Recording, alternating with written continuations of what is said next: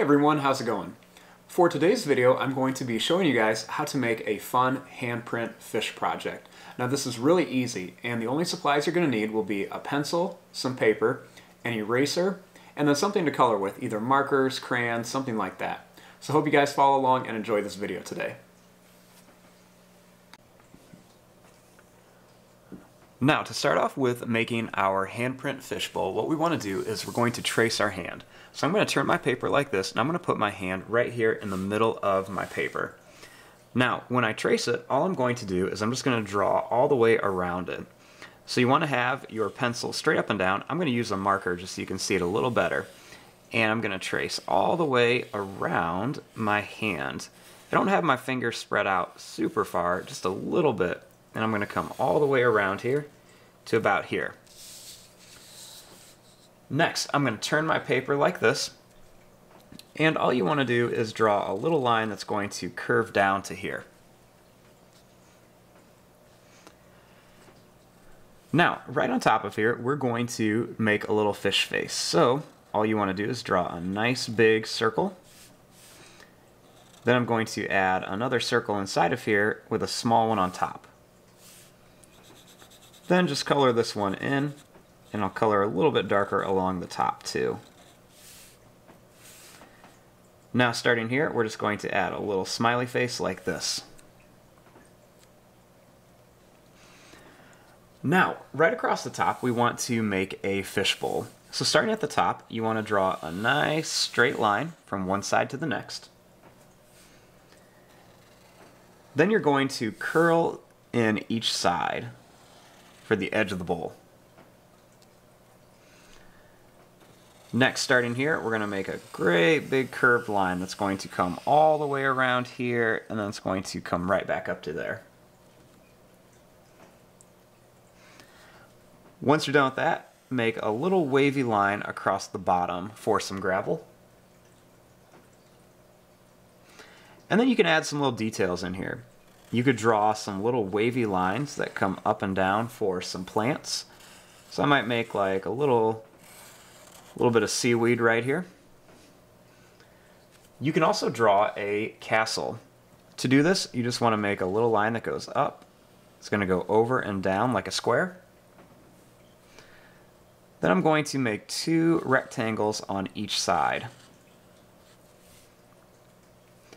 I'm going to put a triangle on top, and then two more triangles on each side. Next, I'm just going to make a big, tall, sad face for the door. And I've got a little castle. Now, inside of here, you can go and add some little circle shapes just to make some different little gravel in here.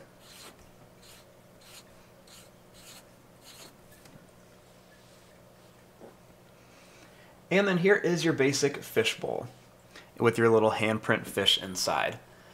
Now you can always make this look a little bit more realistic, and you can add a little curved line right here for the gills, and then I can add a little line that goes up, it's going to come down, and it's going to go back in like this with a few little lines for a little flipper.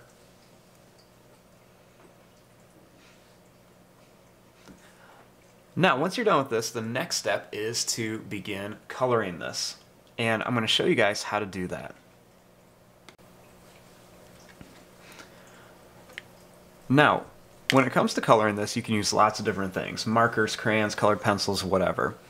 I'm going to be using some markers just so I can make mine really stand out and kind of pop out. Now, you can color your fish however you want to. I'm just going to go ahead and use some markers on the fish, and I'm also going to use markers on the castle, the ground, and the seaweed. The only thing I don't want you to color is the fishbowl here. We're going to leave this white, just that way so everything pops out, because when you try to use blue, it's just going to be really, really dark. So I'm going to do that, and I'm going to use some marker and crayons to add a nice background on here.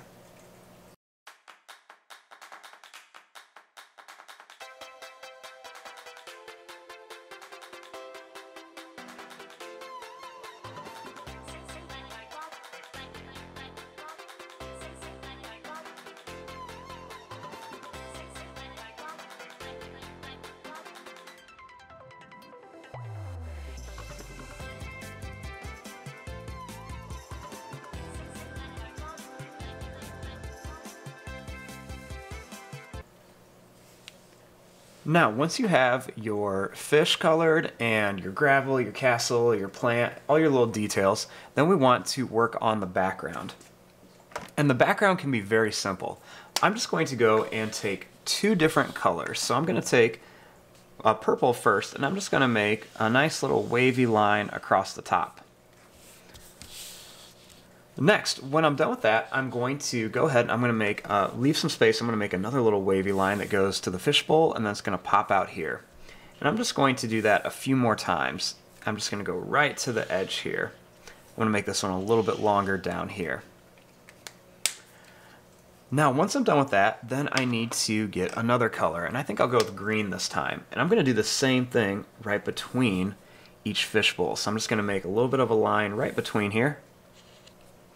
And I'm going to do this all the way until I get to the bottom, and I just won't go all the way to the bottom here. Or you can just put a little bit of a wavy line right across here. A little bit of room. Just to make it different from the top. Now, once you're done with that, you want to take some crayons and you want to color in nice and lightly in between all of these spaces. And I'm going to use the same colors that I use. So I'm just going to go ahead and use a purple and a green just to kind of fill this in.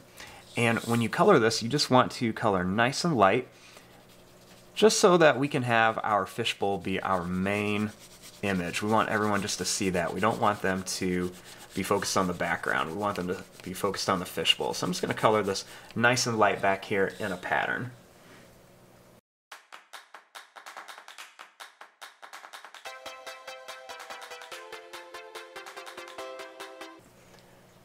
And there you go. Once you're done coloring, you have a nice little fishbowl handprint on here. And sometimes something I like to do is just take a black marker and just kind of trace around here just to make it a little bit bigger, and just that way it kind of pops out a little bit more and just has a little bit of a nicer effect to it. So I'm just going to go ahead and trace this all the way around here. You don't have to do this, but just kind of gives it a nice little look. And there you go, there it is. Thanks for watching, I hope you guys enjoyed this video.